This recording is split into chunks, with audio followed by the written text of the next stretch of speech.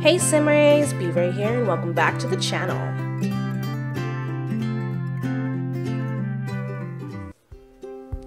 Today I'm doing a collaboration video with Abbs the Simmer. She approached me a few weeks ago and asked me if I wanted to do a collaboration where she would build the shell of a home and then I would do the floor plan and the furnishing.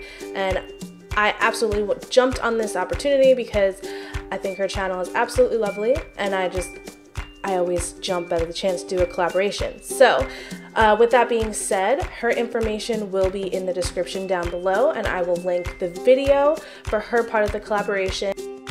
I pulled inspiration for the color scheme for this home from the outside.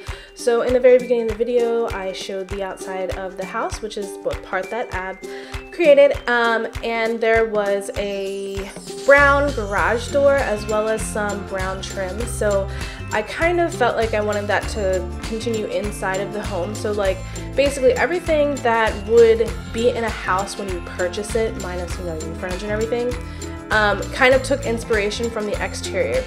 So like the stairs are dark brown, the kitchen is brown with creams, and I just kind of wanted all of the existing fixtures to align with that brown aesthetic or that natural type of color scheme. And I wanted this to be a little bit higher end of a home. Like it's not huge, but it's definitely not small. So I put marble flooring throughout the whole downstairs. So I put that throughout the downstairs, and then I wanted the furniture to kind of coincide with that brown color scheme again. I'm starting to notice that I really do tend to go for like browns and like neutral tones. I don't even know why. I really should try to get outside of my comfort zone. But anyway, I do add some other colors into the living room as we go along, just like accent colors. So I was gonna start with a brown rug, but then I just felt like it was just getting like way too like monotone, so I do end up putting in a pop of color with the green. And I actually put clutter in this build and put up some paintings and stuff, which I thought was pretty cool because it's not something I do that often, but I am noticing with builds that I actually record the speed build for, I have been doing that more. When I build like houses for my personal Sims, like I tend to be really cheap and minimalistic because I'm trying to get the most for my money. But I did put like plants and things, which again is not something I typically do, but I'm trying to branch out from my normal habits. And I think that my builds are starting to become like a lot better than what they used to be. So there is this tight space behind the sofa and I wanted to fill it with something, and I didn't want to move the sofa further away from the wall because to be able to fit like an end table, so I ended up using two of these tables from, I think that's from Seasons, and then just put a bunch of clutter on here. Again, like I was saying, it's not something I usually do, but I'm starting to get more in the habit of it to make the home look lived in, as opposed to just what you need to like function. And I put these treats here and I thought they were super cute, so I did actually end up making a family to like live in this house, and it was inspired by them. And they have a cat, not a dog. They have a cat, and it is a 3-sim family and then an aunt. So there's 4 Sims, but like originally there was, the family of 3, and then the aunt fell on hard times, so she moved in. And I think I might do a cast video for them, but I'm not sure. But I like to create families to build for. So when I do a collaboration with someone, I usually go into cast and create a family. I usually don't put too much time into it, but just so I kind of have someone to think of as I'm, putting the house together. And so it's a very well-educated family. I believe the father is like a politician and the mother is like a painter. So as we get further into the build, you'll see that like right now I'm putting in a chess table so that he can build his logic skill. He's either a politician or in the business career. I can't remember. But I just put in all these things that would kind of help them, you know, develop their story. So I spent a lot of time trying to find chairs that I felt went with, or stools that went with this counter, and I believe I end up just leaving what I placed down. And I just want to say the cabinets here say that they're CC, but when before I shared this house on the gallery, I did turn my mods off and uploaded the home, so everything in this house is non-CC. It's all Max's content, so you should have no problems downloading it as long as you have the packs. And then I ended up changing the way that the windows were placed on the back of the house. I left the front of the house completely the way that Abbs built it, because she did go off of a picture and I didn't want to change her vision. However, it was really difficult for me to do the floor plan, especially upstairs with where the windows were placed. So I did end up changing the back of the house because there were no pictures of that, and I felt like I wasn't invading on, you know, what she had, her ability to recreate this house that she wanted to create. But the way the windows were placed, especially upstairs, I wasn't able to put in another room. I just had like this huge open empty space that wasn't quite like, it was bigger than a hallway but smaller than like a landing or like loft or whatever where you have big open space upstairs. So I did end up changing that. And again, I'm putting clutter into the kitchen, which is something I don't normally do. I did spend a good amount of time trying to put together the dining room, which is pretty funny because it's like it's not even like a focal point. It's tucked away in the back of the house. But I do end up using the table and chairs from Seasons. I love that dining set. Like, I absolutely love it. I use it more than I probably should.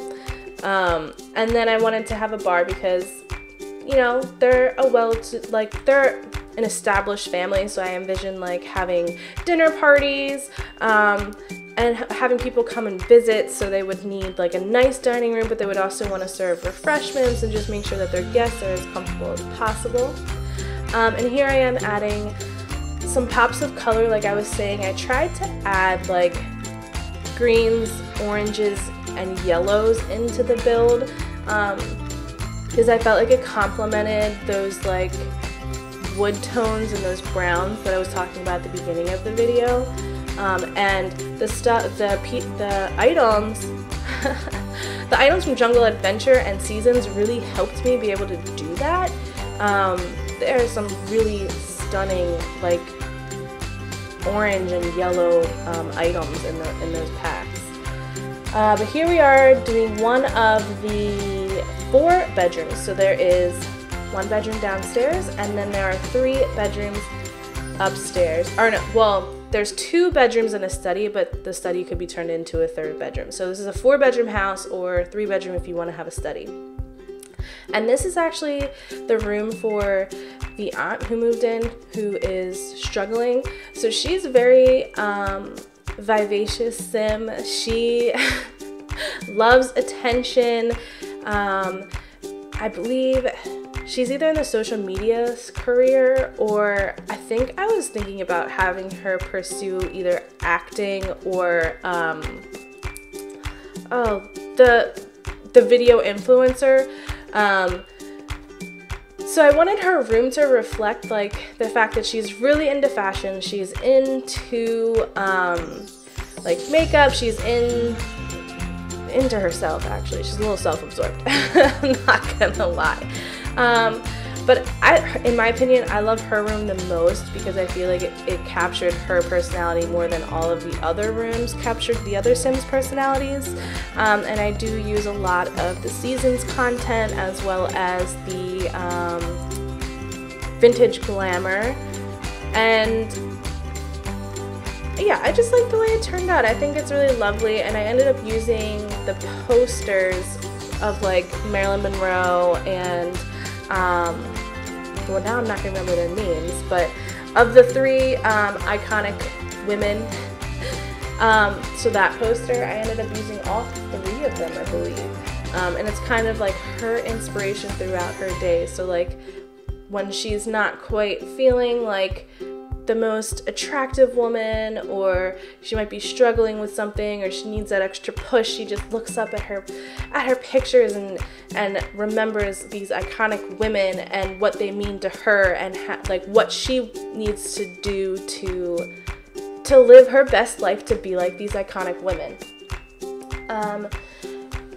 So yeah, I really liked, as I said, I really liked the way that this room turned out, and I ended up changing the color scheme a little bit towards the end, and just kind of lightened up the room, because I felt like it was really dark for her personality, and I wanted something a little bit lighter.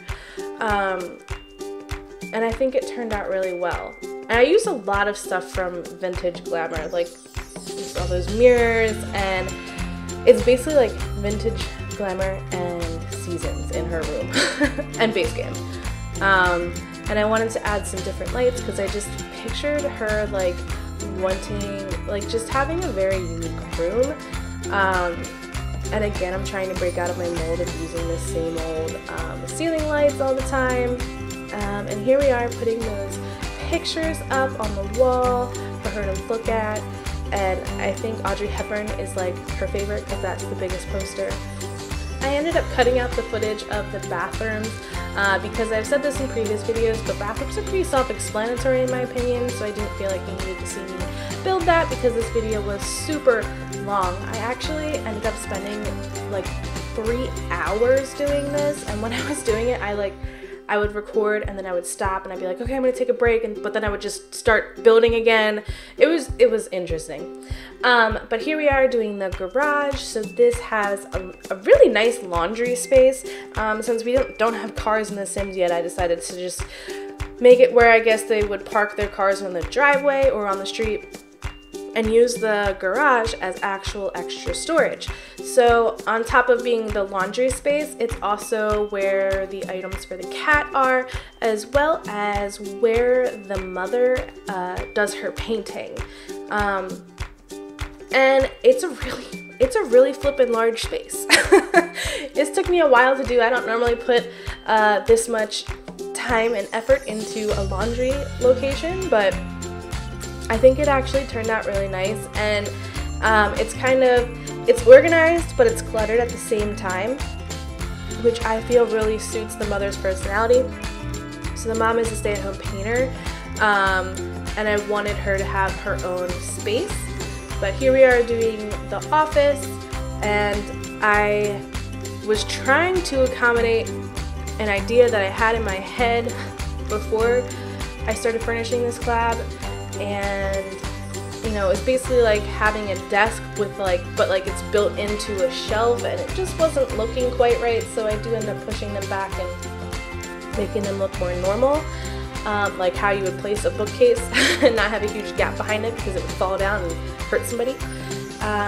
But I did put in a nice computer, and I think I end up using blues in this room. So this is mainly for the father to use, and now we are working on the teen room. So I do apologize, I feel like my voiceover is super choppy because I am very disorganized when I build, and I hop from room to room and I go back and forth, and it's just craziness. But they do have a teen daughter, and I believe she's into programming and video gaming, because I was doing this before Get Famous came out, and I wanted to see what it would be like to become famous for, you know, the tech career. So I figured she'd be a perfect candidate for that. And I really haven't I played this family for a little bit and then I stopped, so I don't really know how that turned out.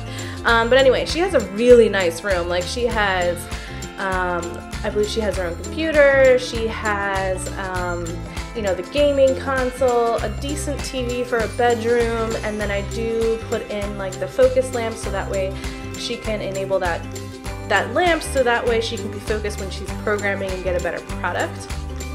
And I thought it was just like, oh yeah, she has a guitar too. I thought it was very like clean and simplistic, because she is a very organized sim, but it also shows a lot of personality, like with all the purples, which I feel like I've been using a lot of purple lately.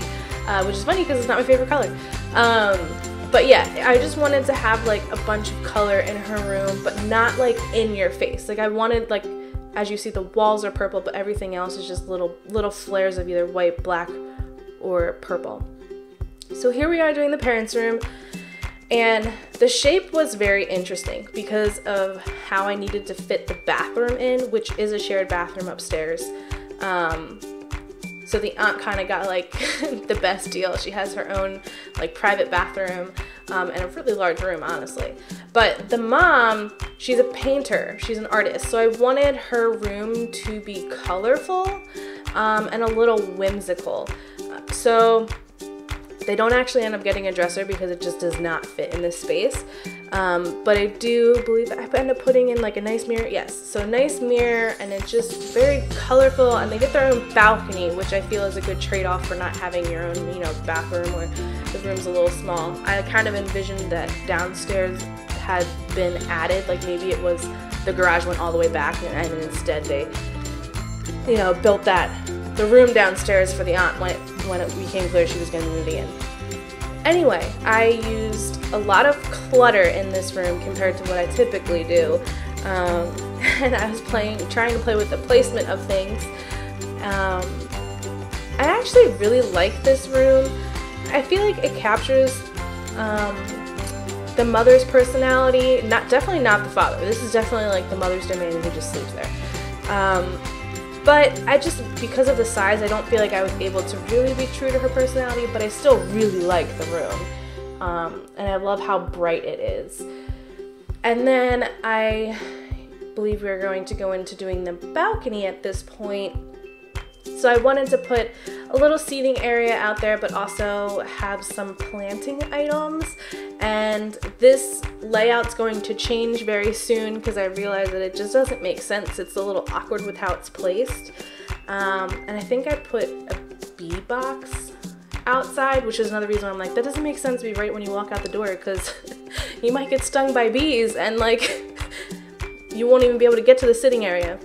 So I end up switching it around so that way you can do the gardening in your little nook there. And then you have a place to sit and like look out into their front yard. We're about to go into the screenshot, so I just wanted to thank Abbs the Simmer for asking me to do this collaboration with her. I had so much fun. Please be sure to check out her part of the collab and maybe a few other videos on her channel. And if you like what you see, be sure to subscribe. I just want to say thank you so much for watching. Please be sure to give this a big fat thumbs up, comment, and subscribe, and I will talk to you guys later. Bye!